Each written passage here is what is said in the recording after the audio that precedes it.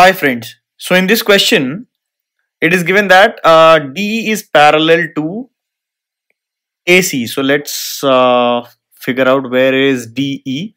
So D, acha, so this point happens to be D. So DE is parallel to AC and DC is parallel to AP. Okay, and you have to prove this, that BE by EC is equal to BC by CP.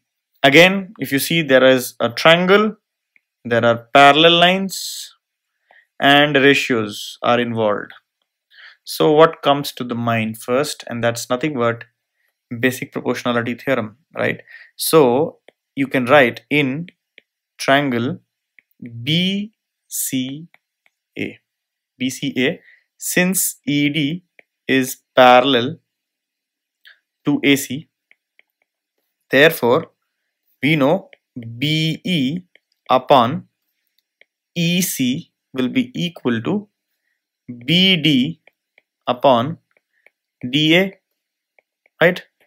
Point number one. Secondly, now I'm writing here in triangle BPA, again by BPT.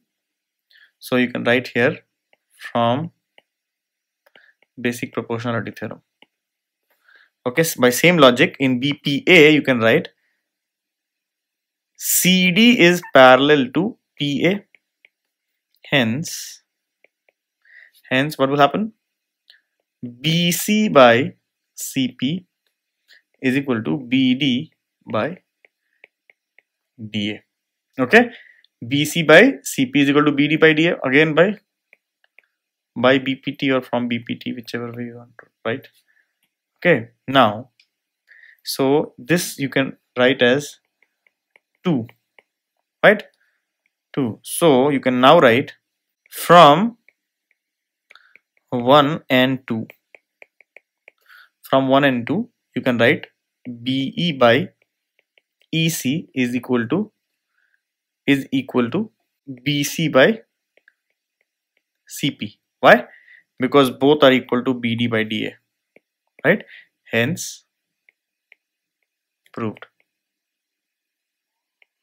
Okay, so again, thought process was, you saw a triangle, there are parallel lines and they are talking about ratios. So first thing which you should definitely explore is application of basic proportionality theorem.